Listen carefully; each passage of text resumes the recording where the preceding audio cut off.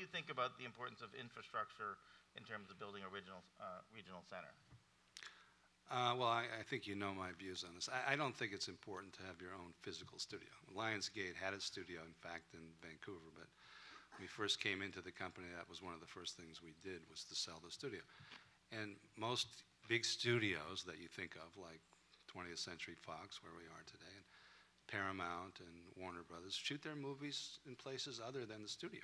So having a studio there is usually the last thing that the shooting company really cares about. I mean, they probably think it's nice if you have a state-of-the-art facility. But if not, they'll make do, and they'll do the post-production someplace else or someplace near.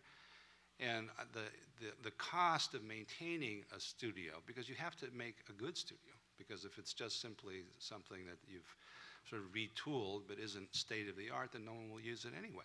But if you're going to have it there all the time, and you have to have people working there all the time and maintaining it all the time, it's very expensive. So I think that should be the last thing you do rather than the first thing you do.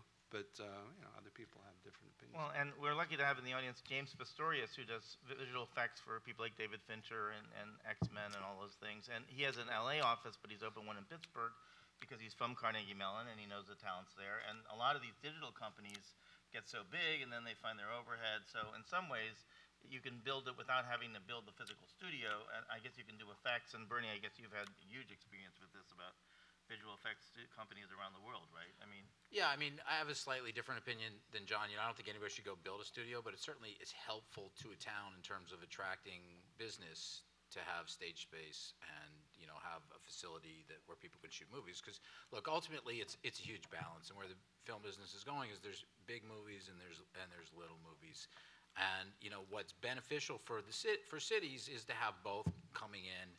And with a big movie can come a lot of money that benefits restaurants and dry cleaners and taxis and hotels, and can really help like any convention or business that you bring into a city on a temporary basis does, and just spurring the economy. And then you hope with that it creates a crew base and an interest and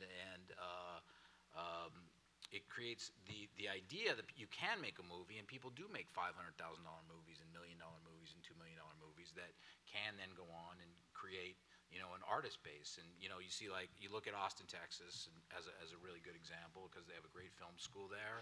A lot of people want to live there and make movies there. It's a right to work state. So there's a lot of conditions that exist where people can make movies there. You look at things like the Australian tax deal, which has become much more stringent and difficult to access.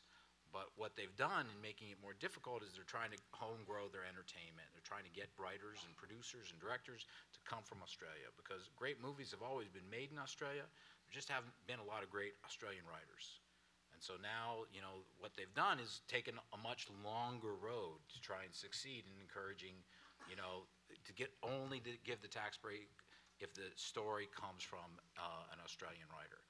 Now, it's not necessarily something that I agree with, because I liked shooting in Australia. I shot a lot of movies there. It's a great place to work. There's great crews. But what they're doing is they're making you hope, a long-term commitment.